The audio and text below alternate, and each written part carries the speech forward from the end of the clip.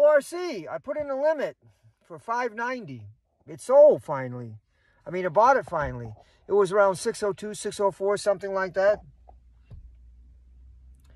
It's pretty good. You can make a lot of money putting in limit orders if you're careful. If you have a bottom limit order where you want to sell it at, buy it at $6 like I did, $5.90 like I did, or say you want to buy it at $6 and sell it at $8, or you want to buy it at $6 and sell it at $9. It may not hit $9, it may not hit $8, but if it does, and you have 1,000 shares and you bought it at $6 and you sell it at $8 and you have 1,000 shares, that's $2,000 you made.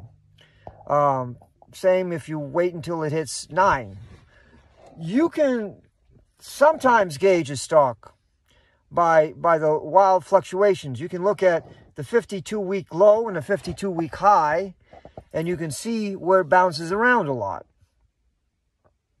And so if there's like a $4 or $5 or $6 difference between the bottom price and the top price, there's some wiggle room that you may or may not be able to take advantage of. You may decide that, well, you know, it went up to $17.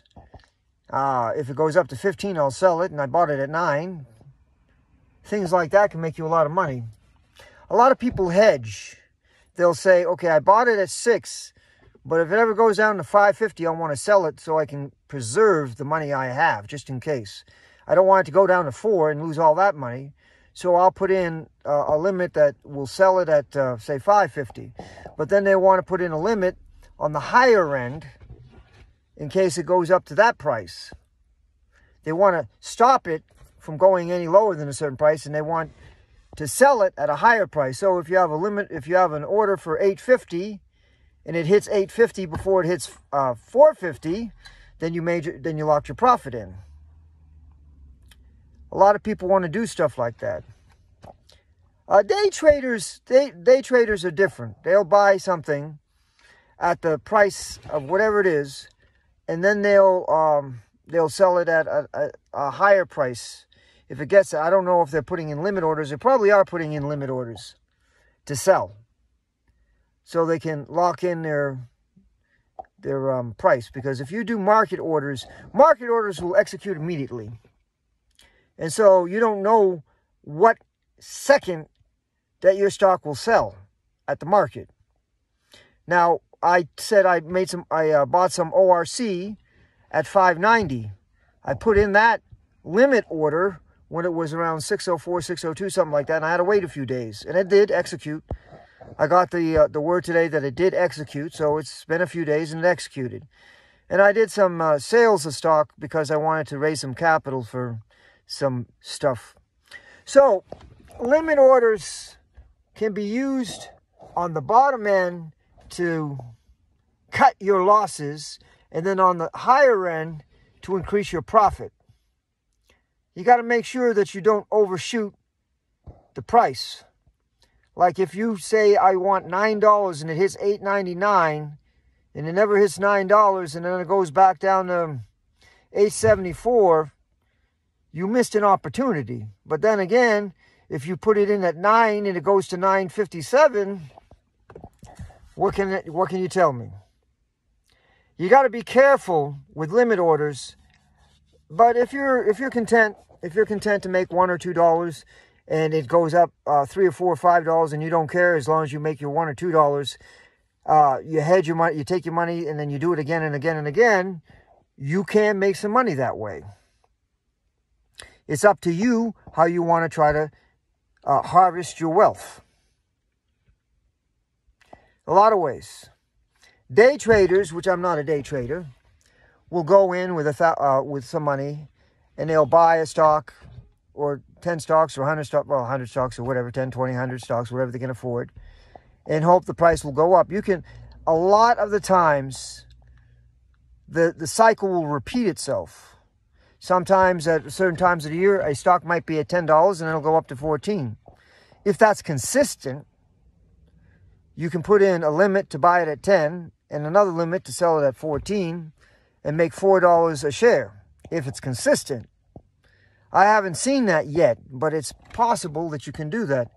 And then I'm talking about limits mostly, but then Then there are people like speculators who can gauge when the price of a stock is going to break through the resistance, and then they buy it when it breaks through the resistance, and then they wait, and then they sell it. They take their money and run. You can do that too. At this time, I'm preferring the more cautious, conservative way of purchasing stock. I prefer going long on stock. I do put in limits from time to time so I can maximize my dividends.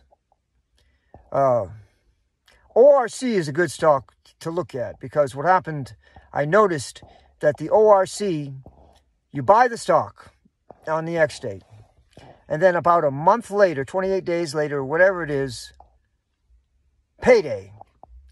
2 days after that is the next X date. So if you choose to plow your money back in to ORC, as soon as you get your dividend and you put it right back in the same stock, it'll compound.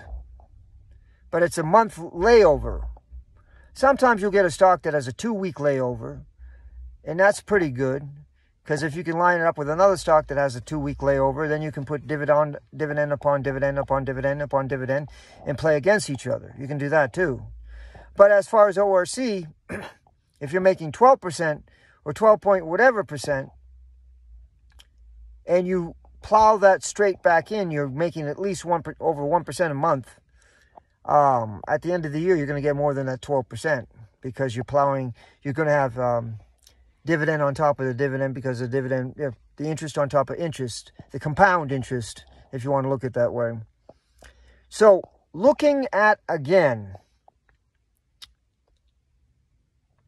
the order, you want to make that order your limit order.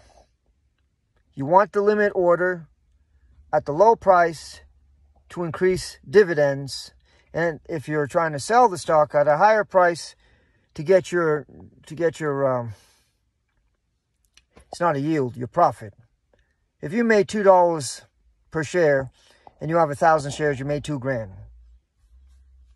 Now, can you take that $2,000 and wait for and put in another limit and wait for the stock to go down and increase your yield? You can do that. Limit orders are very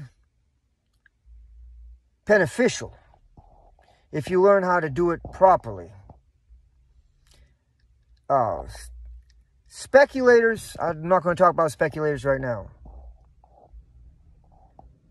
They wait sometimes, okay, I will. They want to break through the resistance level, and then it'll go way up, and then they'll buy it when it breaks through the resistance, and then they'll sell it when it gets high enough. 20, 30, 40% profit, or whatever their goal is. And you can do that. At this point, I like to buy and hold. Like Hawaiian Electric, it used to be 1990-something, 1995, and now it's 40-something. Over time, I see the price of most stocks going up. Over time. So long term, for me, I see buy and hold. Using a limit, because prices will vary from day to day, so you can maximize your gains through limits.